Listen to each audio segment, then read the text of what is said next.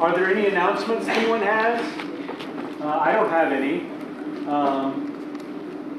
We're just going to then move on into the next talk. We're happy to have Professor Mike Schatz from Georgia Tech to talk to us about scientific writing. Okay. Take it away, Mike. Thanks, Mark. Actually, I'll take this opportunity to make some announcements. So this afternoon and then for the next 2 afternoons, we'll be having our sessions on professional development. And toward that end, we make assignments of people in this room mapped to session leaders on particular topics associated with communication. So for today, these are the assignments, so you should look up here and see if you find your name. Okay, I have one that you don't see your name. Okay, so we'll fix that. But you should find your name, and if you don't see it here, see me, and I will make an assignment after my talk, okay? But it's important because this is how in preparation, how each of you submitted a poster. We're going to start this afternoon in tutorial sessions where you will get in small groups with your peers and a session leader and work on your poster, snapshot, or writing. So everyone has submitted some material that is a poster in electronic form, and that's the basis on which all these elements will be discussed, okay? So look for your name here, and then at the end of the talk, I'll go over and just point out whether you're, again, we're gonna be, some of you stay here, some of us will go up the hill to the M Lab, but focusing on these communication tutorials. Any questions about this? How many other people don't see their name up here? Do not see your name up here? Okay, so we just have one person, okay?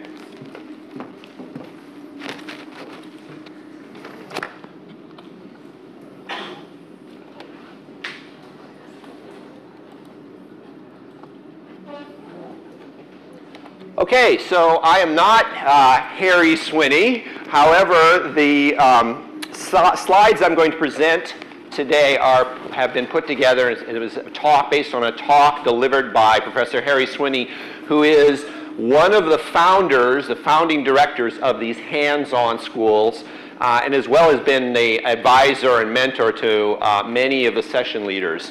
And so he has, through the years, in addition to being an outstanding scientist, he is, in my view, and I'm sure a number of the session leaders who know him, one of the best communicators of science, in particular of written science, of scientific communication and writing that we know of. So he has put together a series of tips, and I'm going to step through that and point out some of the things that I learned from Harry when I was his student, and it's really a good advice about writing. The first thing that I want to point out is that there's no one way of communicating, writing papers. Writing any form of communication is as much art as science, okay? And there are several paths to being effective at communicating. That said, there are some tried and true methods. Each of us, when we read a paper or listen to a scientific communication, we have a sense of whether that was effective, whether we've learned something, okay? When we're on the other side and producing that product, you know, writing the paper, it's sometimes harder for us to kind of see, well, what is it about that communication, let's say, writing a scientific paper, which makes it effective. And we're going to go through some of those ideas based on tips that Harry has put together through the years. Okay? So first, let's talk about the issue of writing. And this won't advance here. And let's say you have published an article, you put it in a scientific journal that's pretty well known, one of the scientific journals of a professional society, or one of the well-known commercial commercial publishers.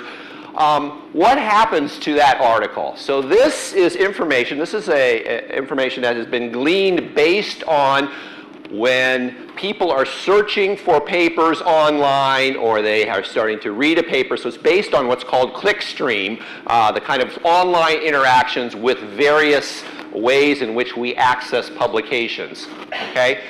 And basically, the numbers, roughly speaking, fall as follows. That within 5 years of publishing an article, typically, through some search or some keyword search, that there are of order 10 to the fourth, 10,000 researchers who actually access that article.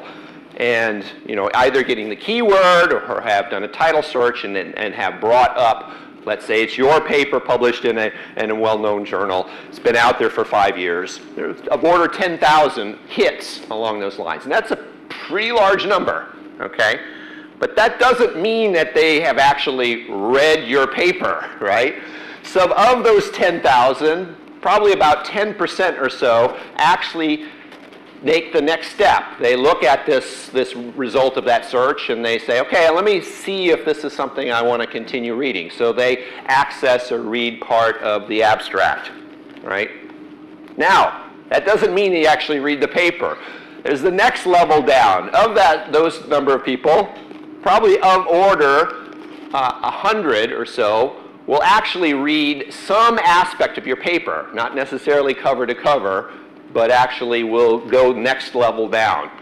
And from there, if you're fortunate, right, you're going to get something of order 10 citations for the paper. Now, what is it about this process, right? This is a lot of winnowing down that happens. And the basic fact of the matter is that people who are reading a paper will find plenty, or who start down this trail, will find plenty of reasons for not continuing to delve more deeply into that paper, right?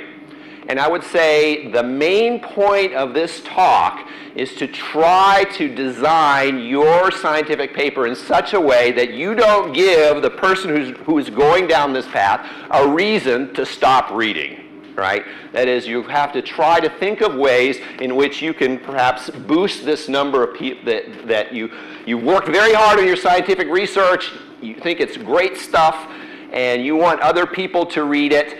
That piece, that bridge between your work and you're trying to get that word about that work out there is a very crucial step, a bridge, and there are ways in which, basically when the reader's going through this, there may be things in the paper that just cause them to stop reading.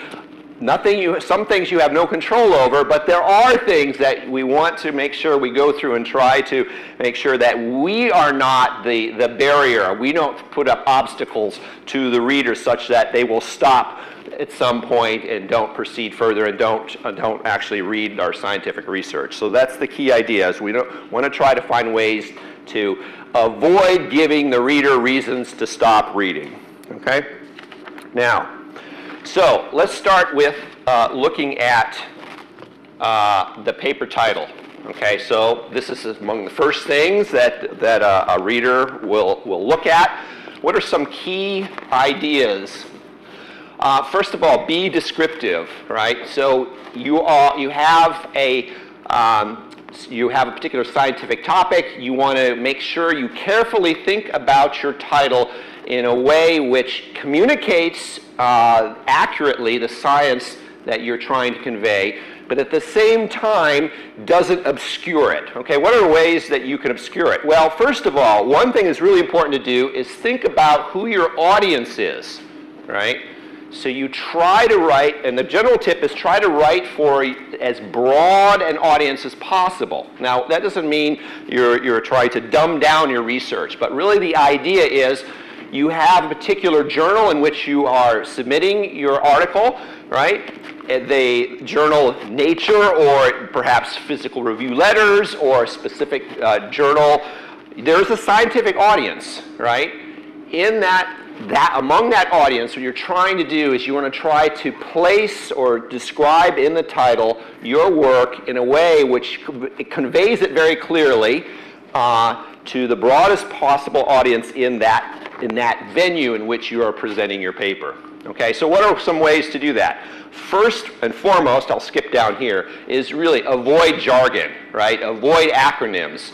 You know, we had a discussion this morning about different ways of doing particles and finding particles and tracking particles. A common acronym that was used, PIV, which Mark defined. But if your article describes that and you have an audience that may know what PIV is, particle image velocimetry, but you have a broader audience, say you're trying to write this article for Nature, then probably, if it's key, then you should describe that and put that in the title, but it should be explained. So almost always avoid use of acronyms because they are basically the language of specialists, right? So you try to the extent possible, do that and avoid specialized terms.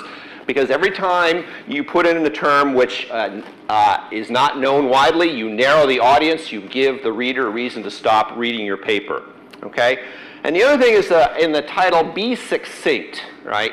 Sometimes you see these very long titles you read through, and by the time you finish, you say, I don't have any idea what this paper's about, I'm going to stop reading it there, put people to sleep in just reading the title. So you want to be succinct, try to be short and snappy with your title. Again, a key take-home lesson in all of this is write and rewrite and rewrite. Take your paper, even elements of your paper, and show it to your colleagues, and circulate these as you write to get feedback. And the more feedback you get, the better you can hone all aspects of your paper. So, but being short and succinct is really an important step, particularly for the title. Now, imagine that the reader is going through your paper, or imagine you are the reader and you're going through someone else's paper. Question for you, in what order do you read the paper? Okay.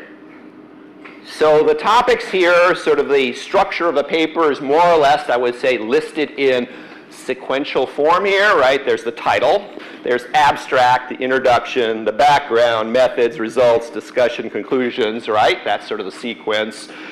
Figures are throughout, references at the end. But think about when you are going through and reading a paper, what are the first, let's say maybe you counter the title, what are the first few of this list? Let's say, what are the first 1, 2, or 3 things that you actually look at when you are in the process of looking at paper? So take a moment to think about that. Okay, you want to go ahead and give a... Abstract and conclusion. Okay, so we have, tell me your name. Junius. Yes. So Junius does abstract, right? Title, abstract, and jumps to the conclusions. That's an interesting sequence. Notice, not in the sequence laid out here. Anybody else have perhaps the same or different? Abstract and results. Abstract, and then you go to the results. Okay. Anybody else? Abstract, method. Abstract, methods, conclusions. I only look at the pictures. Look at the pictures. Okay, title, go to the figures. Abstract and what? Figures. Abstract and figures. Title, figures, and if it's okay, conclusion. Okay. What's the point here? Okay, now when we're writing the paper, we may have in our mind, right, so you are acting as readers, reading somebody else's paper. Think about what you have in mind when you're writing your paper. Perhaps you have in mind, and a lot of writers have this in mind, is that they think that the reader's going to start with a title and work their way all the way through, and, well, if let's say they go from the abstract to the conclusions, well, in the conclusions, you've defined a bunch of terms, right? But that's okay because they started with the beginning and those terms were defined earlier in the paper, and you're going to assume that when they get to the conclusions, they've already understood the terms you've defined earlier in the paper. That's going to fail, right? It's going to fail because different people have different ways of reading the paper. The punchline is, other readers are like you. They skip around, right?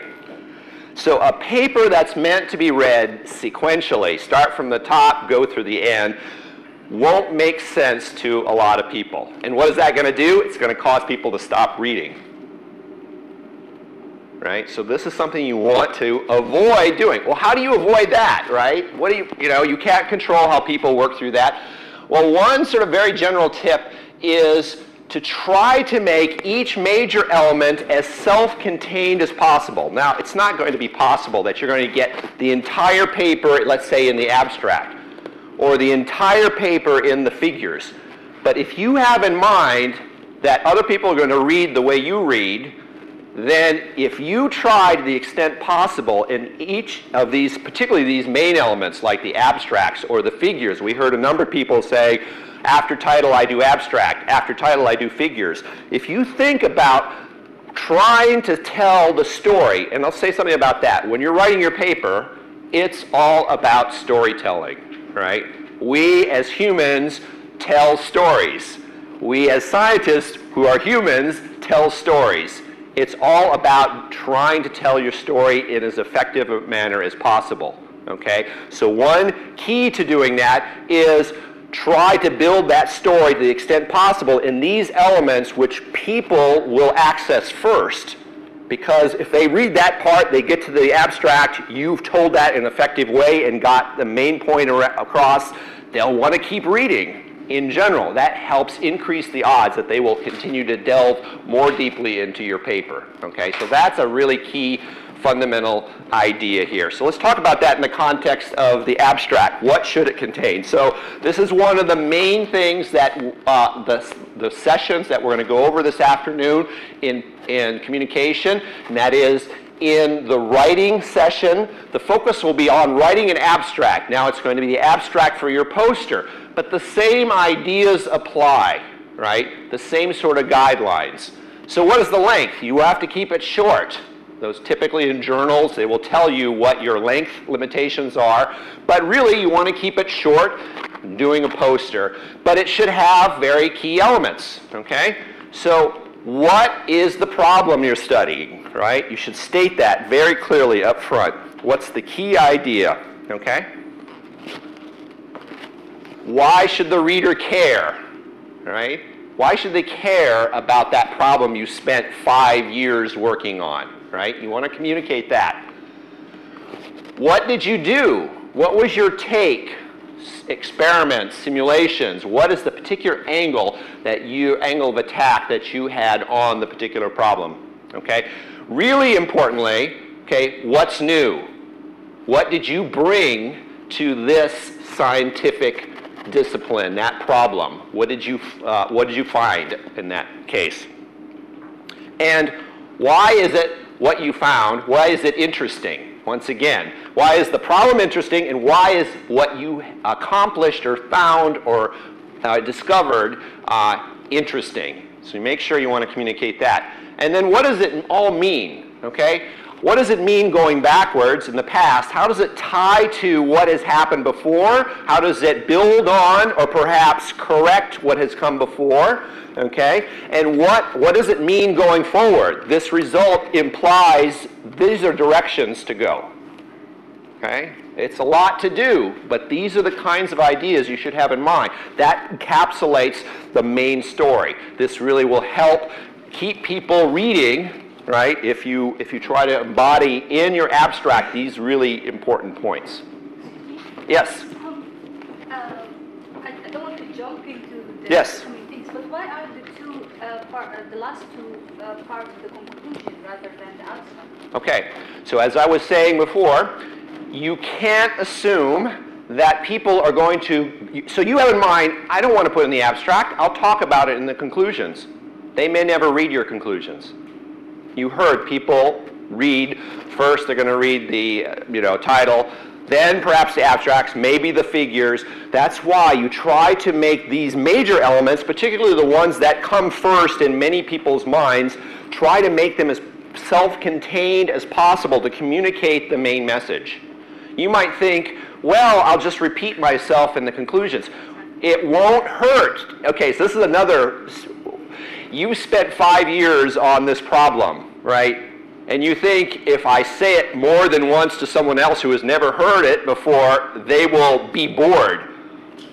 Quite the opposite. You need to say it many, many times to somebody who's never heard your story before so that they can begin to understand it.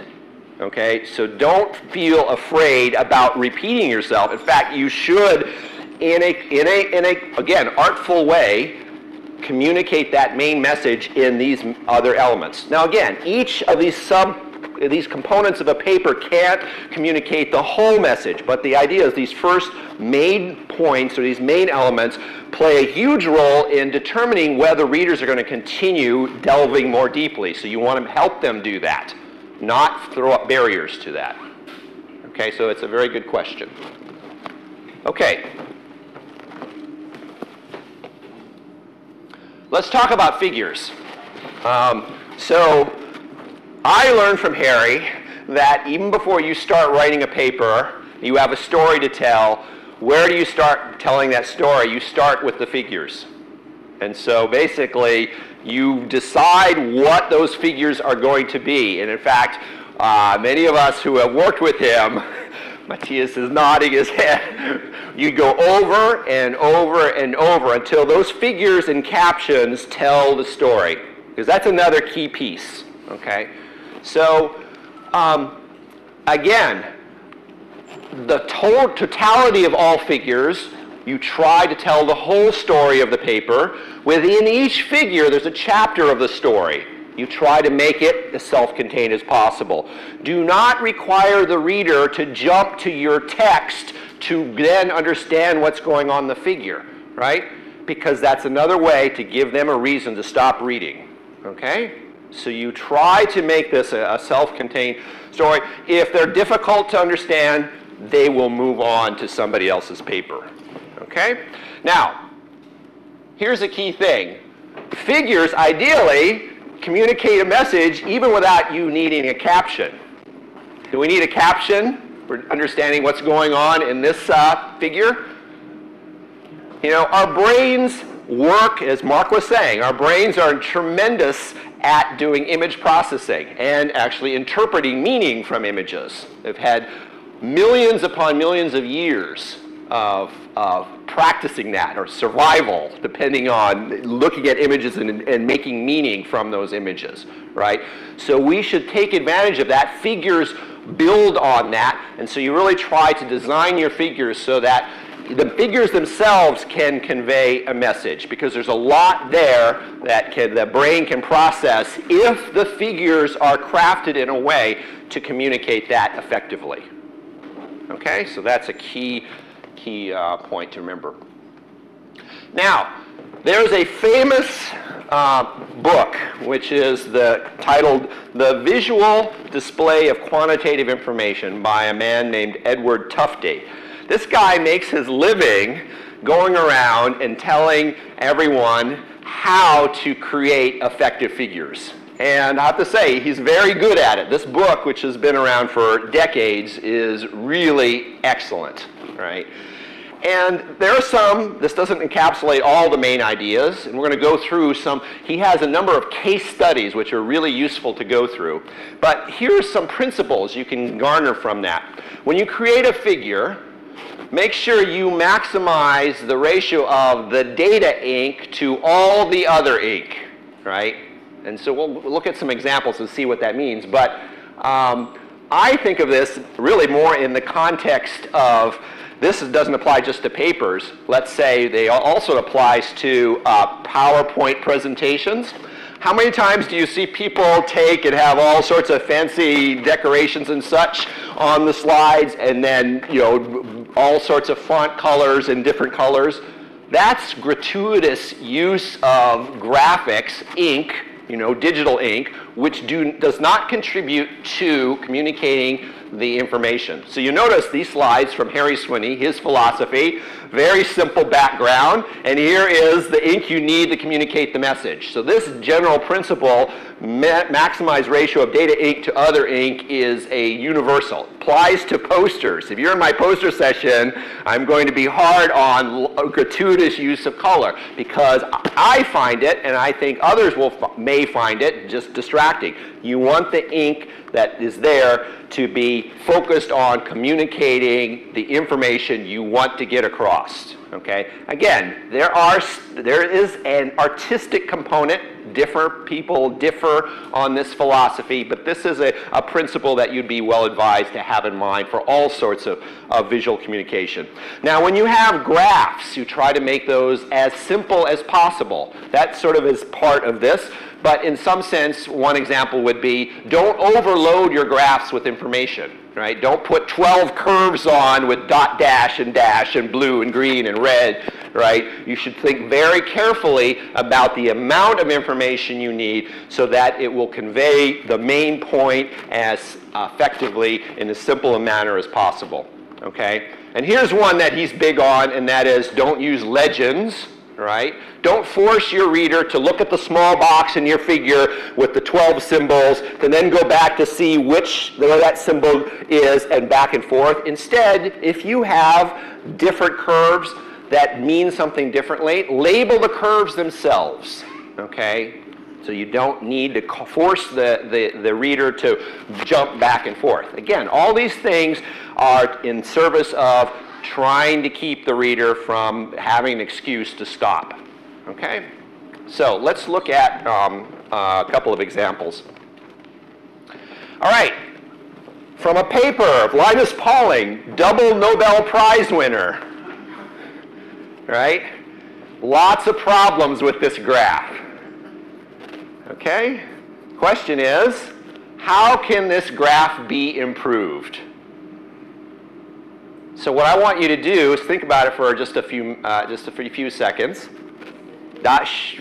Before we're going to start, just a minute. So we're practicing something which is called active learning, and it will be peer instruction, and we'll say more about that in science education next week. So I want you to individually think about in your own mind what are ways in which you would improve this. So let's take like 30 seconds or so. How many different ways can you improve this graph?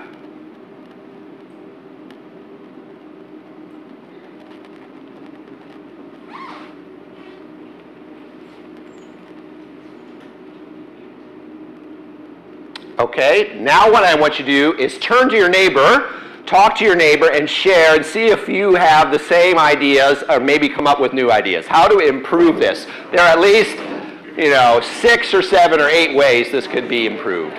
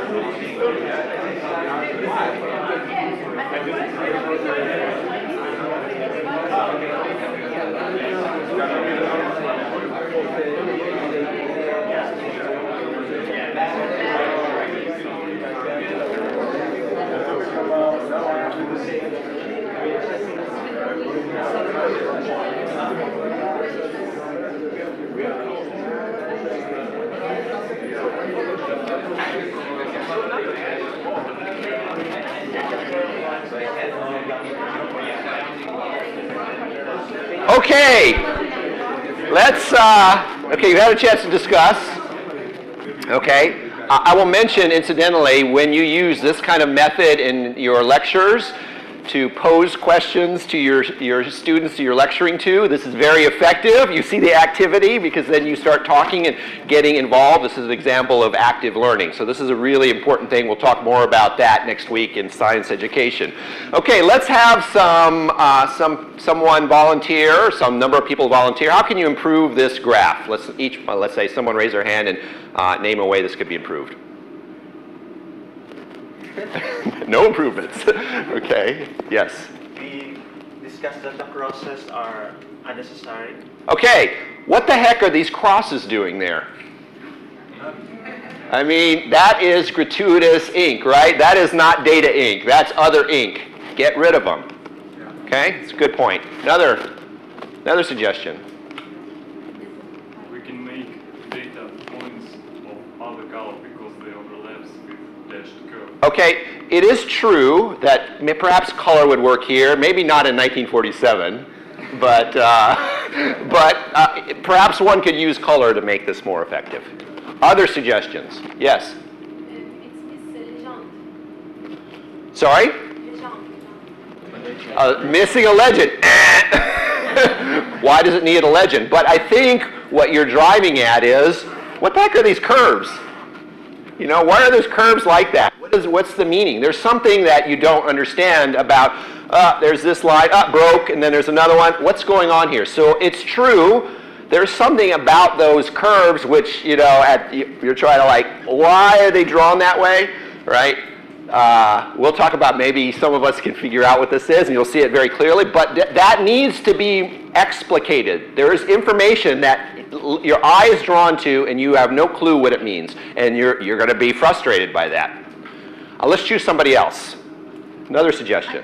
Yes? I think he's making these dotted lines to show some kind of best fit, but it doesn't explain anything. That's right. That's right. So to do more explanation about that. Someone else. So we had a lot of discussion.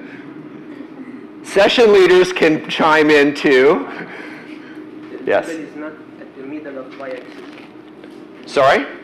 The label of y-axis is not at the middle of Okay, so the label, okay, so there's one thing, it could be elevated. I'll tell you a problem I have with this. Why not rotate that? Atomic volume, right? Why not rotate it? Now again, sometimes you can't do it, space limitations. There's space to do that. Rotate it so you can read it. Bruce? Rotate the labels for sure.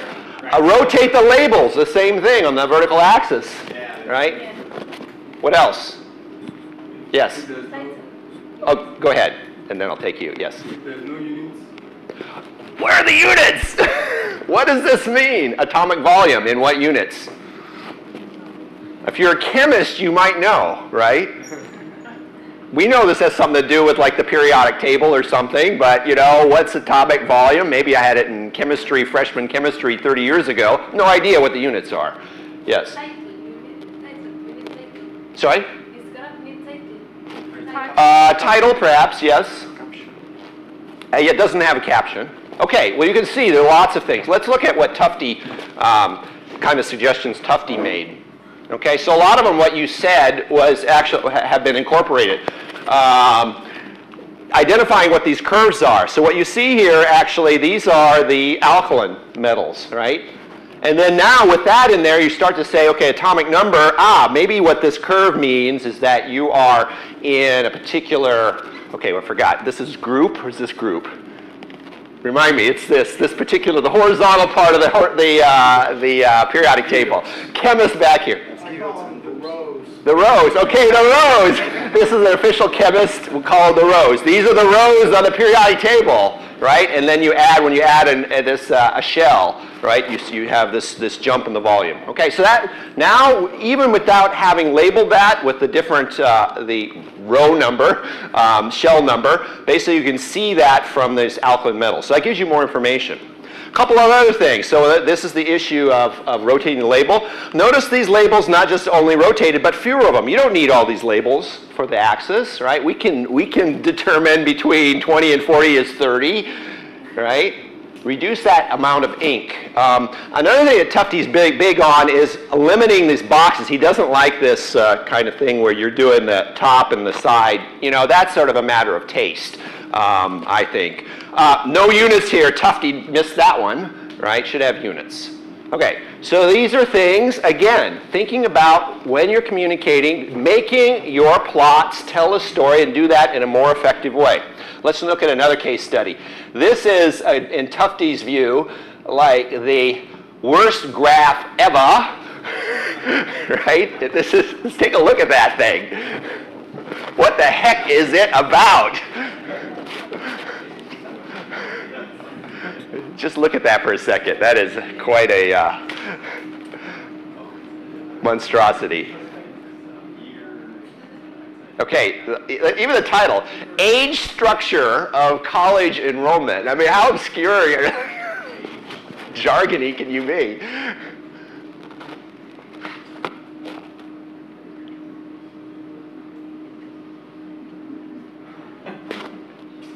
Okay, so you know what? There are 5 data points here. They're plotting 5 data points. Okay, let's look at what Tufty has to say about what's bad about this graph. There are 5 data points. We'll show what those are. So what this is showing is basically, the percent of college students over a certain, let's say 25 and over for a few years. For 5 consecutive years. That's what it's showing. Okay? So why do you need the 3D business, right? Why do you need the color? Again, this is like doesn't do anything. This is the same information as that. 100 minus this produces that. This percentage. Can't read the fonts. What the heck are these curves? All these curves connected to points. Why is it curved? What's the reason for the break here, right? This is just like really a bizarre thing. So let's look at how can you communicate this? You could put the 5 points in a table, or you could plot them, right? Okay, so so you get the message, right? Figures are really important. You want to make it, your eye really is very effective at, grabbing and getting and obtaining a lot of information all at once, communicating a message, but you have to design the visual so it does that and doesn't get in the way of the readers getting the message, okay? So figures, tell a story. Okay, what else? Let's talk about the writing aspect. So, brains have been developed for many, many years for image processing, but sort of interpreting symbols in the form of writing has not been around that long, right? A few thousand years. And in fact, most of the world didn't know how to interpret symbols in terms of writing until, relatively recently, 100 to 200 years ago, right? 10% of the world's population was literate in around 1850. So I've certainly, that my family back less than 6 generations was illiterate. They were peasants in the Russian steppe, or I should say in the Ukrainian steppe, they were farmers, right? I'm sure they were not literate back in the late 1800s.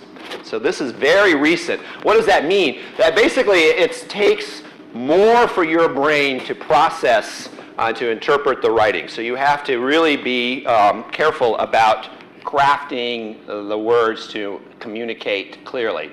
Now, what are some really key things to get across? So we talked about those first major elements, abstract figures.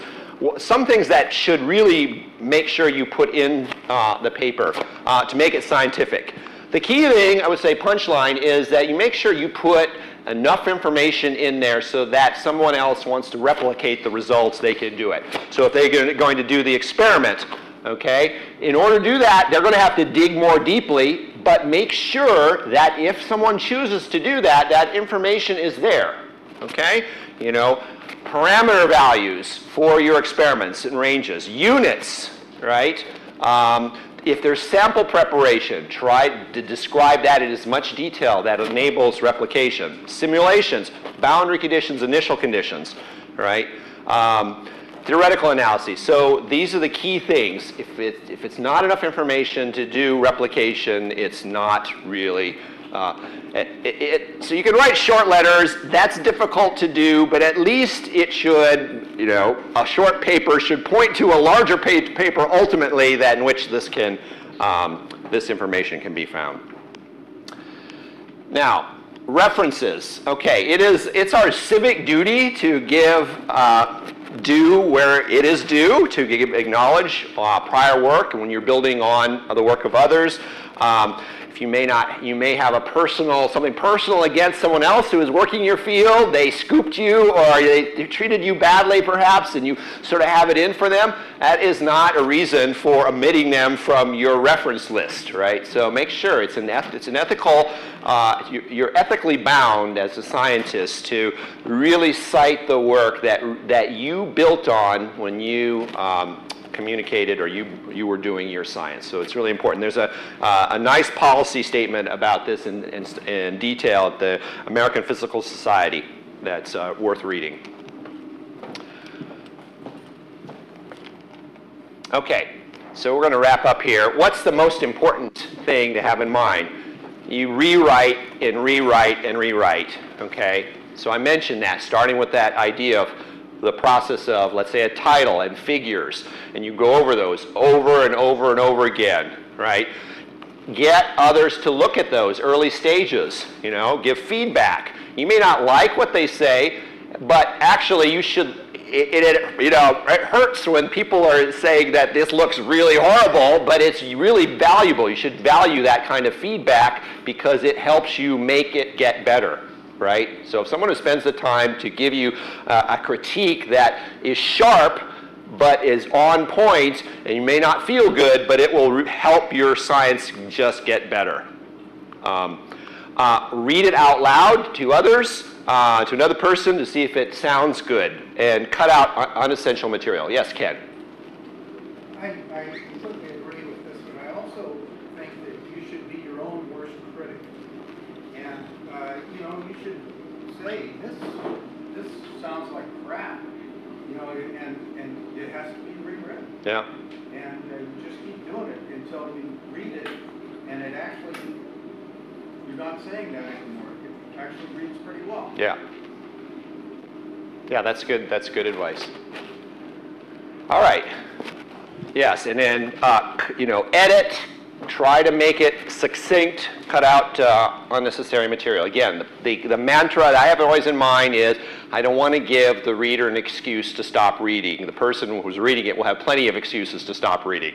All right? Don't give them extra excuses. So that's, I think, a good punchline to have in mind.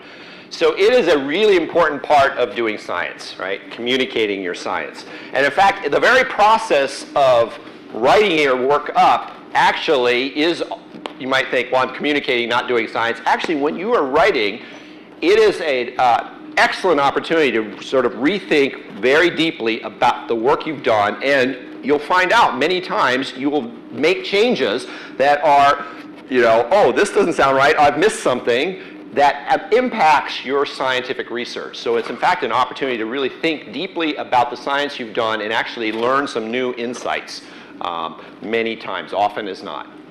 Okay? So those are the sort of tips. Again, there are tips that are put together by a master, Harry Swinney. I am just the messenger, so I communicate those on to you. And with that, I'll stop. Thank you for your attention.